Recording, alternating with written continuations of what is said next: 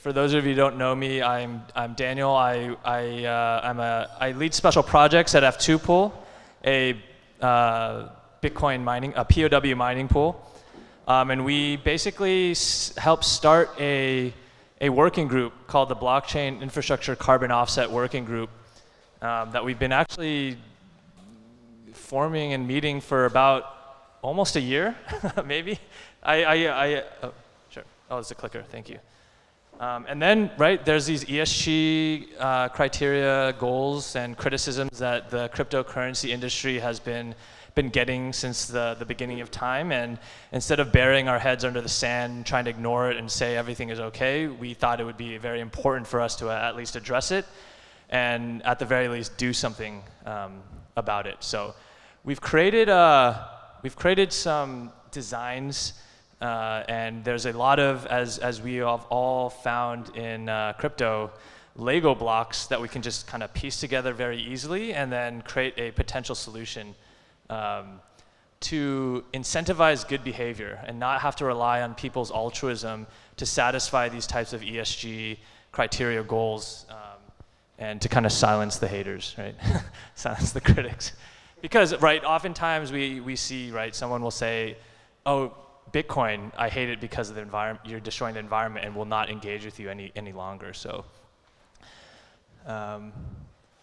yeah, I think there's part of the bottom is cut off.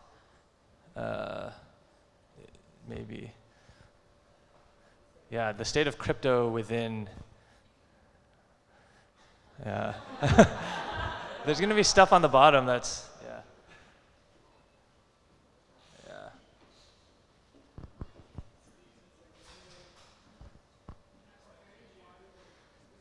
Yeah, we can start from the first slide. Yeah, just share that. This is what we need. Yeah, exactly, with the nice pictures. So yeah, this is I will be basically talking about the general system and some of the motivations, and then we'll be going on the different Lego pieces. So yeah, climate solutions in crypto. I f2pool, and I also work at Stakefish, and then we've been helping with the blockchain infrastructure carbon offset working group. I have the clicker. Yeah, so this is a nice quote, right? It says, only when the last tree has died, the last river has been poisoned, and the last fish has been caught, will we realize we cannot eat money. Bitcoin is great. It's providing a lot of value to the world, but we can't destroy the planet while we're at it. And I think a lot of you guys have seen this cartoon, right? Yes, the planet got destroyed, but for a beautiful moment in time, we created a lot of value for our shareholders. There's definitely responsibility that we need to take. So that's where a lot of this kind of got started. We have to own the problem and engage with solutions. I don't think it's wise to bury our heads under the sand and ignore the criticisms that people have, even though some are definitely unfounded. There definitely is a lot of education that needs to be done for people to understand that it's a lot more nuanced. As an example, right, some may even argue that some coal-powered mining farms are actually somewhat more ESG compliant in terms of efficiency and load balancing and what kind of value that they bring to the local infrastructure grid. But yeah, we have to be proactive, right? And as f2pool being the world's largest Bitcoin mining pool, I think the responsibility needs we can at least start some of these conversations and engage with a lot of industry leaders, many of whom are here today and will be presenting, and start on that goal. As many people have also heard, right, Elon Musk had his famous, like, I'm not going to sell you a Tesla unless Bitcoin goes to like 50%, and I'm not going to accept Bitcoin, right? 50% renewables. But that, I think, is also an ideal where, you know, every single Bitcoin miner in the world switching to renewable energy is a nice thing to say, but it's idealistic, and so we can offset the rest of what we can't do initially. So, yeah, I'll be talking about these 5 issues, right? It's the state, some carbon emission measurements that we've done, and what we have done. The whole point of having good behavior be incentivized instead of relying on altruism, which is very in line with kind of like the Bitcoin ethos, and a brief overview of a system diagram that we've created with incentivized carbon offset systems. And Klimadao is here as well and will be presenting. So yeah, so basically we mostly know this, right? There's a lot of switches from POW to POS. There's definitely a lot of carbon emissions that are being emitted because of the point of mining, where we need to rely on energy and that being a costly thing. But as we've definitely seen nowadays, right, crypto is 100% becoming a much more adopted option for the future of finance that we all, many of us early people have believed in for a while now, and we're seeing that type of adoption. So we have to address it head on. Yeah, and these are some of the some headlines, right? Not just in crypto, but in just the traditional markets, right? There's this green revolution of people, right? We've done some green NFTs, right? Jack Dorsey is doing stuff with, right, funding green mining, etc. And Chamath is always bullish on climate tech. Yep. So carbon emissions. So right, for us to be able to offset and address some of these issues, right, we have to also be able to measure ourselves. Regen Network, a POS blockchain that is doing a lot of this fundamental research and development into these energy solutions, has created fantastic trackers for us. And so I can quickly go through these, but we've done assessments on mining pools, miners, and then validators. So as an example, right, this is some of the methodology that they have. We can share these slides also later. And then we have like these simple calculators that kind of break down the hash rate, the energy efficiency, consumption, and then also the types of software and the miners themselves, like the ASICs that are being used. So this is a sample calculation that Regen has provided for us. Yep, and this is the methodology for the type of servers that we also have. We also have the same thing for validators. This is also for those calculations for proof of stake. And then, right, we need to be able to kind of address and go down the line of all these different mining pools on the POSW side of how they're going to address their type of hash rate and then the emissions that they're bringing. So we can talk about also what we've done, because we definitely have not been complacent or ignorant of what we can do. So, right, f2pool, we celebrated our 8th anniversary in May. We partnered with like Super Rare's top performing NFT artist, who also happens to be Korean, and we purchased carbon credits with the donation. So we raised about $800,000, and then we got Regen to support us purchasing carbon credits, as well as Creole, who's another member of our blockchain infrastructure carbon offset working group. That's fantastic. There's also the green NFTs. Fanny's here, who was helping with Jason Bailey.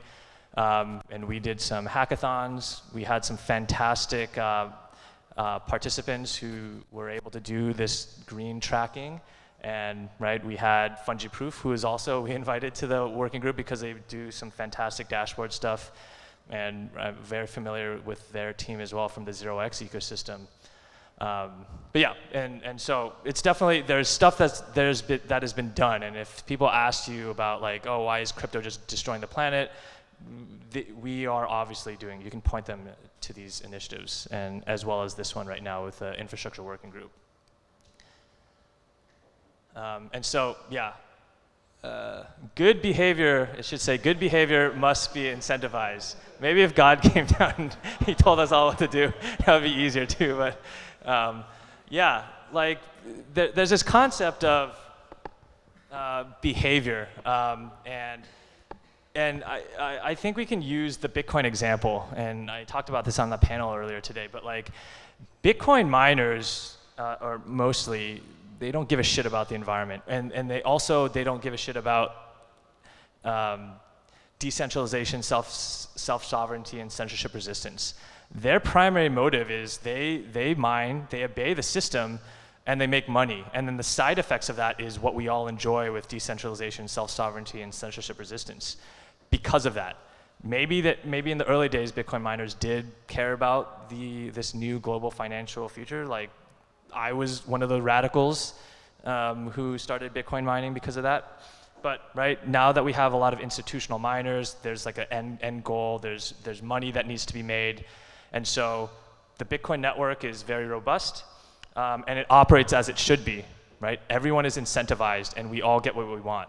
The people who use the Bitcoin network get that type of self-sovereignty and decentralization, and the Bitcoin miners get what they want.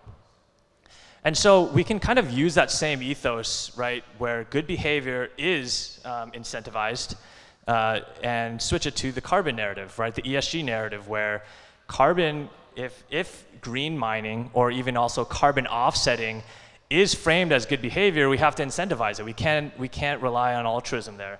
And as an example, right, I was actually talking with, I reached out to Gregory in December, and I was like, hey, I want to purchase carbon credits for f2pool, and we were like, where's the money? Are we just going to pull money from our pocket and pay for them? And it was like, oh, it's not going to fly. And then eventually it spawned off the carbon offset working group. And so, right, and then I briefly mentioned these types of solutions, right? The problem is POW mining produces carbon emissions, and the solutions are switch everything to renewable. That's idealistic. Carbon offset everything, but that can't rely on altruism. So we started talking a lot and pulling in people who are in the industry to get this type of incentivization built in, because it clearly works for the Bitcoin system. Maybe it can work for this. So good behavior has to be incentivized. Good behavior cannot rely on altruism. And this is a bit of, right, why do miners mine? Do they mine for money, or do they mine for decentralization, self-sovereignty, and censorship resistance? Maybe both, right? Maybe you can be both rich and right, but yeah, that's the ethos. This is actually a picture of a mining farm in Russia. It's a lot of energy, right? And so the Bitcoin infrastructure carbon offset working group, it's a mouthful, but that was the best that we we had to come up with. And these are a lot of the participants: Stakefish, Say Validator, Regen, Gitcoin, Seasons, an NFT fractionalization platform, Blockchain for Climate Foundation for Joseph Plant, who unfortunately couldn't be here, but he sent a video. KlimaDAO, Ren Protocol, f2pool, and Creo, and then Vega, like the energy markets. And so so you can kind of see it, but there's like this system that you can, and I'll briefly talk about it.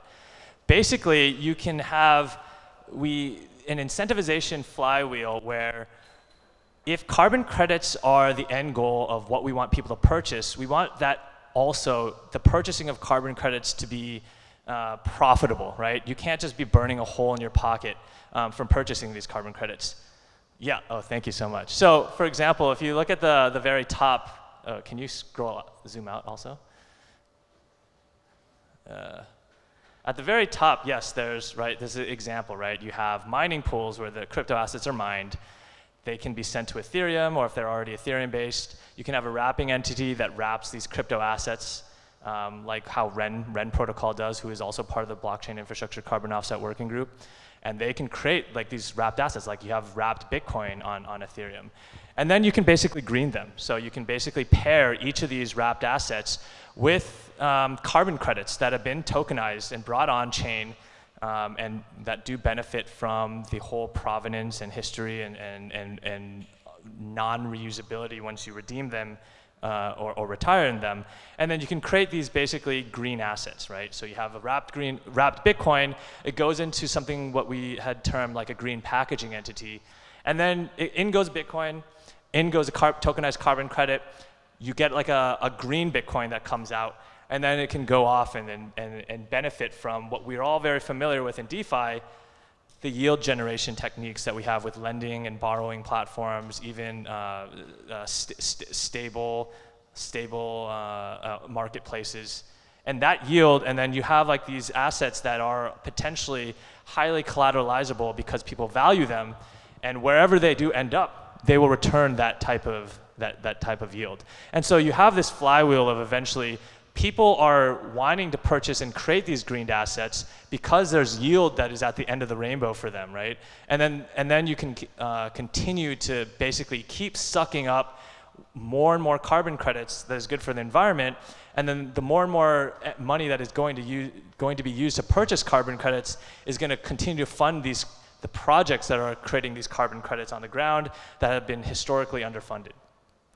And so there's a lot that goes into it, like the tracking dashboards of how you track these assets, the type of carbon credits that need to be brought on chain, which type of registries need to be going there, the curation that needs to happen, the carbon credit tokenization entities that are bringing traditional carbon credits and tokenizing them, and then the green packaging entity, where it's literally a smart contract that is able to both retire these carbon credits and then package them up into green assets and then have them there. A little bit more depth into these green packaging entities is the ability to also, right, once it's wrapped, you can unwrap it, you can bring it back on, and so there's two mechanisms that we can talk about, but. That is basically, right, the incentivization of good behavior, where we define good behavior as purchasing carbon credits. How we can get other miners, for example, on the POW side to just switch to renewables, that is also part of it, but it has to be complementary. Switch to renewables as much as you can and offset the rest. And what's actually interesting about what greened assets is that instead of, you don't even need to go green carbon neutral, where carbon neutral basically means that you're offsetting your emissions. You can even go somewhere called go carbon negative, where then you are not just offsetting yourself and being at zero, but you're offsetting others. And so you can basically see this as a pendulum that swung from carbon, the cryptocurrency ecosystem has been like destroying the planet, to if we can incentivize carbon negative activity, then cryptocurrency can essentially save the planet. It's a complete 180 switch. And that's where we get into like the crypto degens, right? And I use an example of like KlimaDAO. They literally raised $18 million in the matter of 2 days, and is exclusively going to be purchasing carbon credits. And that was degen money. And they're going and doing something good, and then we're going to be using that type of tokenized carbon credits that they're bringing on as one of the carbon credit tokenization entities. But yeah, there is an incentivization flywheel, and you have like this whole crypto economic system that does enable this. So yeah, that is most of it. This is a very high level diagram, I agree, but yeah, we can have questions at the end, and that's basically it. And we will start bringing in some of the Lego pieces that are going to be different parts. There's a CCTE here, there's NFT curation vaults here, those are tracking dashboards and the wrapping entities. So that's about it. I think that's the last slide. Let's see. Yeah, that's the last slide. Yeah.